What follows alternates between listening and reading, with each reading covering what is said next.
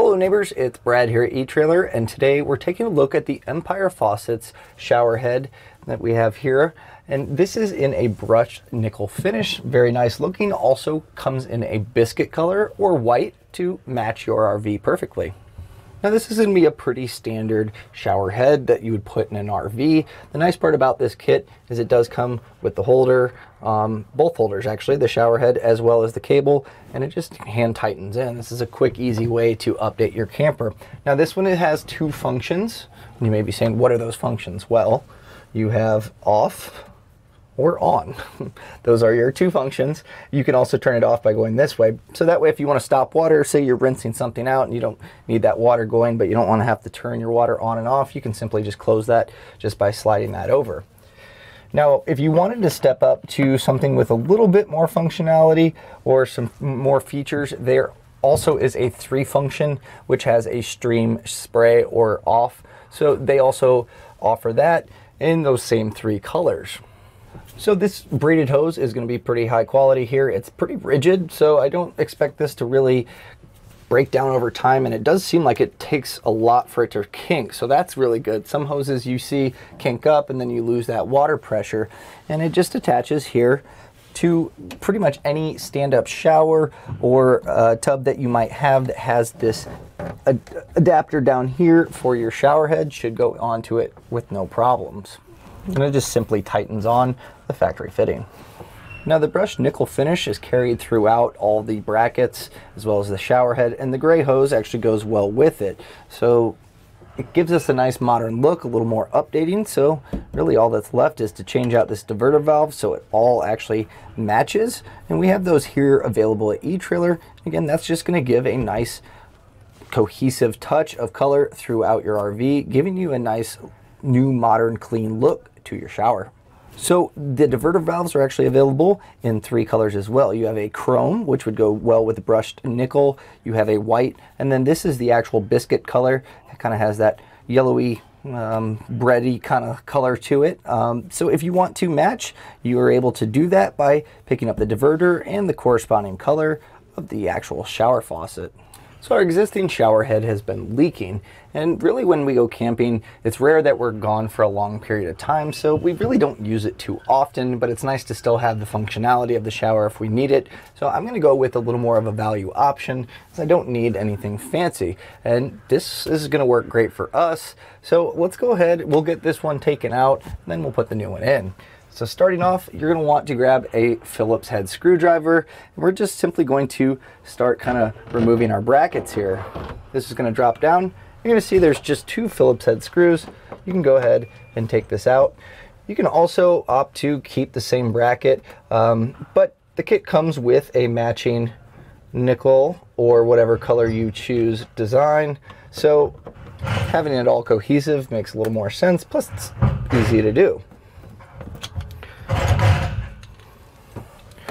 So with that out, we'll simply move here to our cable guide. And with those out, this should simply kind of come with it here. Now we can just use our hands here to separate this fitting on the actual shower head, or since we're replacing the whole thing, you can go ahead and take it off from the bottom. It's up to you. And that's going to be pretty simple. Here you have this nut. You're just going to kind of counterclockwise turn it. If it is tight, you could throw a pipe wrench on here. Just be careful. As you can see, I'm just moving this back and forth, and these walls are not exactly the strongest, so try to make sure that you're getting a nice fit on it and not torquing it too hard. And then you're going to see that comes out. There is this little rubber gasket here. You can hold on to this one and reuse it, or you can use the new one that comes with the kit.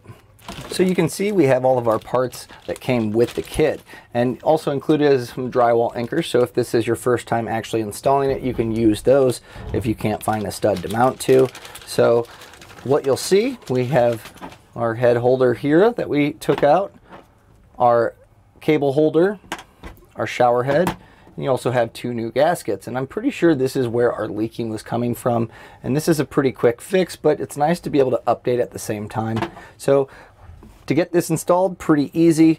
We're going to have Both ends are going to be identical, so it doesn't really matter which one you grab, but you're going to want to make sure you take that little gasket, press that in place, and then you can simply hand tighten this on. And then before attaching our shower head, we're going to need to route our cable holder here. And then next, I'm going to go ahead and I'll put our gasket on this rubber piece here, and then we'll take our head and just tighten that on.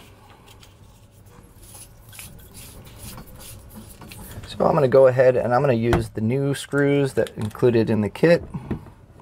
I'll just screw this back in place using our Phillips head. Now, a lot of these are going to be pretty standard throughout different RVs, so you might get lucky and be able to reuse the same holes that you had previous from your additional holders that you had. So hopefully that's the case. If not, a little drilling should hopefully cover all this up. So let's go ahead and get our shower head holder on. We do have those drywall anchors handy if we do need those. But already I like the color of this, having a new just fresh look is kind of nice. As you can see, the white from our old one, it's started to kind of just yellow and kind of just get some shower grime on it. So this is not only going to look a little bit newer, but it also just has a cleaner look to it, I think. And that holds nicely there. Now, if you did shut your water off, now's a good time to turn it back on. The great thing about changing this out is these valves are going to keep that water from actually going in the shower head, so you should be fine and not have to turn your water off. But the next thing to do, open this up and test your shower head. And that was a look at the Empire Faucets shower head. Thanks for watching.